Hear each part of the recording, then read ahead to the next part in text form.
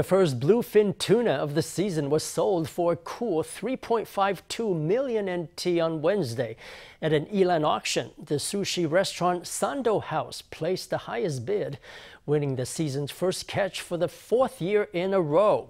This year's price exceeded last year's by over 1.28 million NT. It was also the most paid for any fish in Yilan's Township.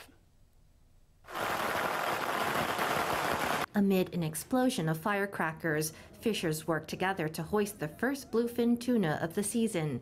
They're at the auction site of Yilan's third fish market. Early morning on Wednesday, an eager crowd gathered to touch and take photos of the giant fish. Massive and gleaming, the tuna was measured by an expert and weighed in at 269 kilograms. It's not only the first bluefin caught in Suao, but the first caught anywhere in Taiwan.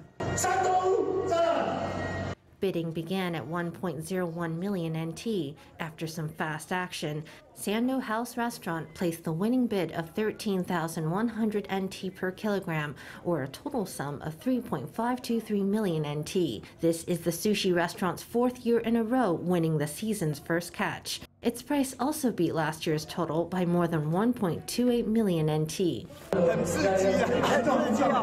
The auction was very exciting, more than I expected it to be. When I first arrived, there weren't that many people. I thought I could win easily. This price is fairly high. I think it's broken records. Tuna season runs from April to June. This year, a Suao registered boat once again became the first in Taiwan to catch a bluefin, continuing the township's winning streak.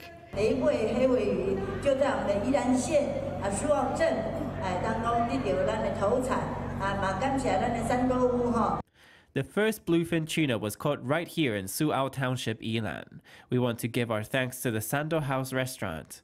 Every year from April to June is bluefin tuna season. We invite all our friends from around the country to come visit Yilan County. Four-time auction winner Sando House paid a premium for this season's first catch, but it plans to offer the fish at regular prices to give diners a taste of Taiwan's finest.